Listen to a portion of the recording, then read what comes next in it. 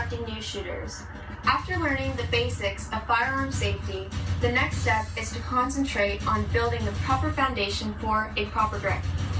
Glock pistols are ergonomically designed to promote the proper grip from the onset, keeping your finger off the trigger at all times until ready to shoot, and keep the pistol close to your core. Take your lead hand and grip the pistol high up on the back strap to form what we call a high and tight grip. Your thumb should rest on the frame parallel to the slide. Wrap your support hand gently around your lead hand, placing your thumb forward and parallel to the slide. Your thumb should be facing forward in the direction of the barrel. Placing an 80-20 pressure on either side of the grip will give you more adequate control of the pistol. Bend your elbows and knees slightly, lean forward, and bring the pistol up into the ready position. From here, you can begin lining the sights for target acquisition.